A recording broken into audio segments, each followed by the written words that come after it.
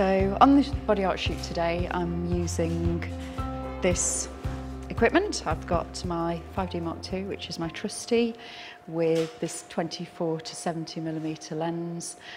It's a really nice, easy lens to use for the type of work that I do, certainly for the colleges, because it's all about speed.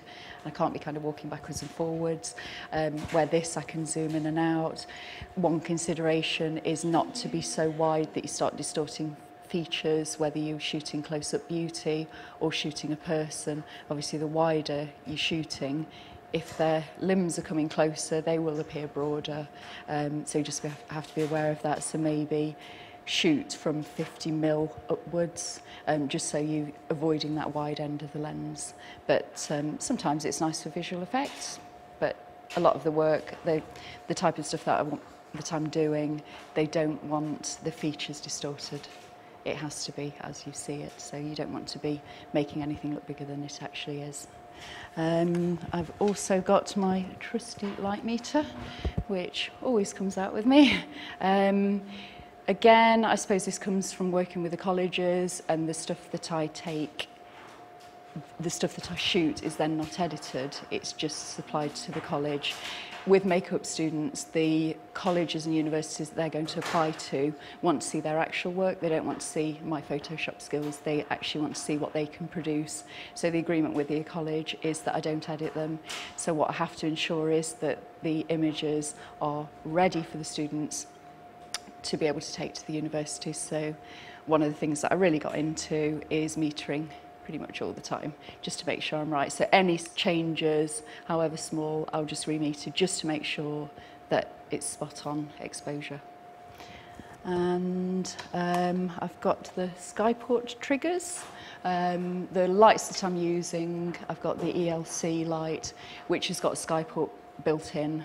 So I just need the triggers to obviously enable that. And that's probably it. I have set up a second camera just in case we're going to do any macro, but I think for this shoot, with it being body art, we probably won't do any with that camera. I'll have a look. We might do, because we're about to change the hair, so I might do some from a little bit further away just to shoot the hair and the makeup, and maybe a bit of close-up detail of the face, maybe the eyes, things like that. So it may come in and it's there and it's out and it's ready. And again, it's got its Skyport on, so it's all good to go when we're good to go. One thing that I thought was worth mentioning is the background system that I have in the studio. It's a metal pole that goes the length all the way through the background. In my old studio, I had an issue with damp. Although I wasn't aware of it, you couldn't actually tell when you walked in the studio that it had damp, but clearly there was a problem. And the backgrounds would bow. So, and there was just an area that went into the background, and the rest of it was held up by its own weight effectively. But obviously as it got damp, it bowed. Not that good. Not so good with backgrounds, because obviously you get that waffly effect that we don't desire, because we want a seamless background without creases, without a waffling effect, and that was what I had there. So when we moved, I decided that this was the best system for in here, because again, we don't know whether there's a damp issue here. You can never tell with these colder buildings whether you're going to have damp issues. And also, to add to that, I also put in, to store the backgrounds, because I have plenty, just shelving. So it's just a standard shelving with lots of supports, so it's not going to go anywhere, because obviously they do weigh quite a lot. But just so they're supported the whole time, so I don't have damp issues. And one of the things that I do try to do when I got them in their boxes is also try and keep the plastic that they came in, and whether you just kind of gaffer it or masking tape the end, just so no moisture can get in. So it's the best way to keep the backgrounds, because obviously you're spending money on them each time. You don't want to be spending money unnecessarily because they're getting damaged because of the weather. What we're going to do for this shoot, we've got our wonderful resident fine artist has produced this gorgeous picture, and with the colours in the headdress, we thought that it would really work and complement the look, just to do some sort of headshots, head and shoulders, because obviously we're kind of limited with space on it. It's not the biggest background in the world, but just to get that, just to get a nice kind of floral geisha feel, but also pick up the tonality that's in the headdress. Shouldn't have changed too much, but we'll just meter So obviously we are a little bit closer to the subject. So what I'm going to do is actually drop the power on the light, which should beep in a minute. There we go. Okay, so we'll go for F10. Yep. Let's have a look.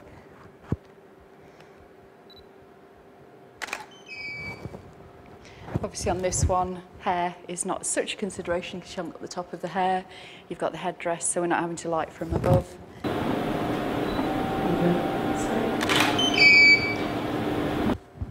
See if I can just put a tiny bit, I'm just going to come past you, Annette. Tiny weeny bit more light that side.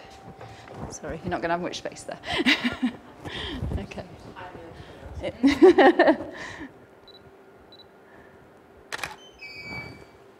Lovely, just to fill in the shadows and just give just a little highlight across the cheek. That's lovely. And then if you look down with your eyes, just this side, that's super. Looking back at the camera again. That's super.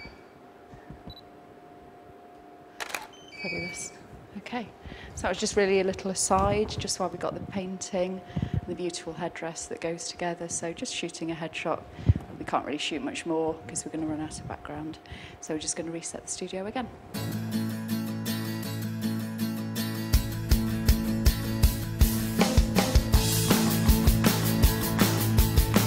Right, we just reset for a new background, and this is one that Annette and I made ourselves. It's just a board that was actually here at the mill when we inherited it or bought it. And we were doing quite a lot of work. We did a lot of sandblasting and doing a lot of sort of manual stuff. So we had lots of wood shavings and things like that. And we basically just bagged up the whole lot and made a background out of it. So again, I just want to make sure that I separate Vivian from the background. Even though she's going to be quite tight up to it, I don't really want any shadows behind her. So I'm using the strip box as a rim light, well, sort of side light, and I'm using the beauty dish again, which I love, for the main light for her. We're only shooting probably down to about there maximum, so just below where the body art finishes, just because of the background, I haven't got that much space to go with. So it's just working in that area. So this time I'm probably not going to need to use the octa because it doesn't matter as the light falls. The light fall comes down her body, it's not going to matter because it's not going to make that much difference. We're not going to shoot full length. I think we're good if you just keep, there's like a little area, and then what I can do, because we made the background and there's part of the shoot that we've not done, so obviously we'd turn it the other way round, and then that's for another shoot which we've not shot yet. So ordinarily this is just a plain background, it's just been slightly modified, but then we'll remodify it back once we've shot that shoot. Super. So what we probably just need, a little bit of powder, just there, down the nose, and just a little bit on the chin, if we could. If we were shooting without the diffuser, the highlights in the makeup would be even more intense. So obviously they're quite soft with this, but if they're noticeable, it's something that you don't want to be fixing in post-production. You want to just make sure that it's right in the shot. Yeah. That's lovely. Because I've angled the light slightly higher, you're getting quite a lot of light fall off into here, so this bit is actually in the shadows. In terms of the bottom of the background, you can't really see it unless you're really looking.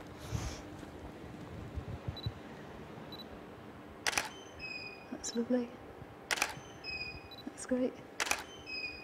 Fab. All good, just coming in a little bit closer. That's super. See if I can turn it just out a little bit more. Just the power on that. I don't want to go any further back because obviously the light spreads, so I want it quite close to her.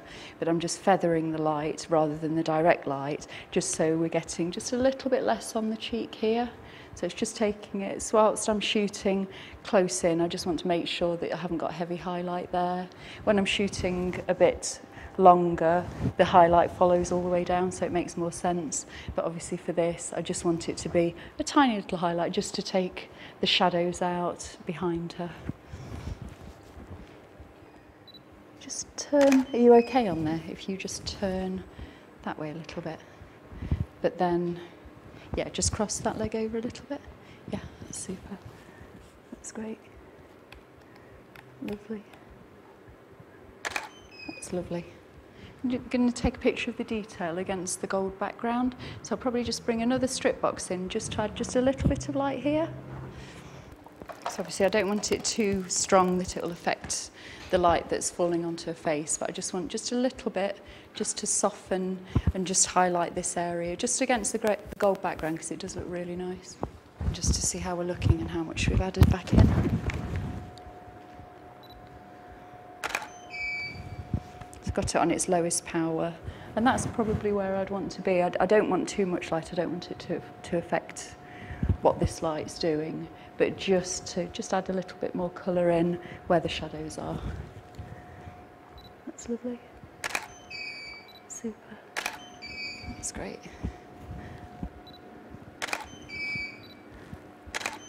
Because obviously the centrepiece to the image is the beautiful bird, so we want to make sure that we've got that shot for the makeup artist as well. Okay. That's lovely. Fabulous. And then what I'll probably do, just a bit more of a, because I'm going in close, don't need that anymore. So I'll just bring this a bit more central, just so we've got a really even lit image just of the face as well, just to show the makeup. That's just more of a head and shoulders. Okay, right, reset the studio again. So I think they use this for kind of tutus and things. So it's quite inexpensive, and it just makes a good base, because what we're going to do then is add flowers and leaves over the top, but it just takes away from what is not a very attractive matte to something that looks a bit more attractive and is less to draw your eye away. So that's why we're doing this. Because it's quite heavy and I don't want the boom to fall, I'll probably get somebody just to hold the boom. So I'll probably drop this onto the boom and then just get somebody to stay nearby, because I don't want it toppling on her head, that wouldn't be good. So I'll just do that and then we're probably ready to go. So I've taken a quick test shot and I feel the light's a bit too high. So I want it to be kind of sun-like, but from that angle just a little bit lower, I think will work better. Just going to do a quick test, just see if I'm happier with the light down there.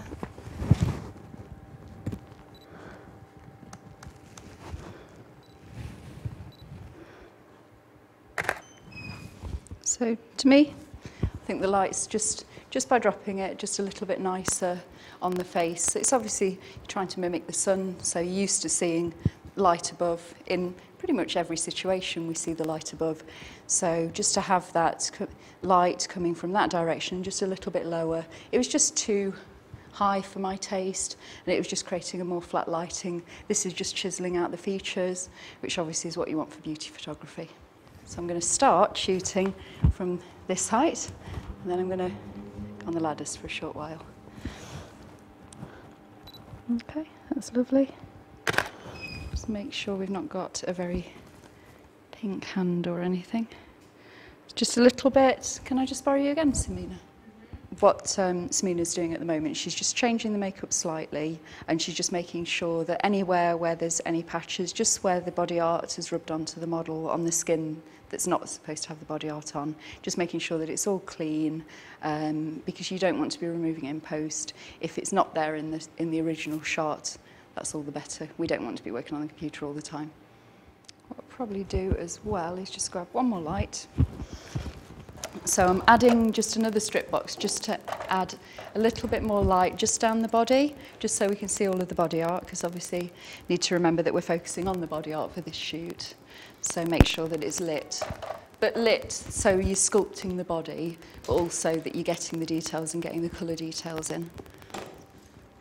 So I'll probably start on the lowest power and then tweak it. If I need to go a bit further back, the quality of this light is not as important as the quality of the main light. So if I do pull back a little bit, it doesn't matter. But I may as well start there and see where I need to go from there. It's the ideal starting point.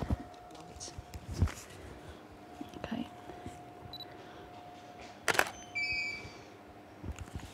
So that's just lifted because here was just in shadow, so it's just lifted the shadows there. And obviously we've got the other light just lifting the shadows the other side. So everything's lit, but you've still got shape to the model. That's lovely. Okay, that's super. Now just bring that hand just a little bit closer into the flower. Not so far, yeah, about there. How comfortable would it be to turn it the other way? Yeah, that's lovely. Okay, that's super. So I'm just shooting from quite close in to just where the body art ends. Just see how low I can go down without losing the background, because obviously there's a point where the background becomes the lights and the stands and everything else. So it's just seeing how low I can come down without losing that. Fab. And then what I'll probably do is get the ladder. We'll just make sure that there's no skin showing that shouldn't be showing.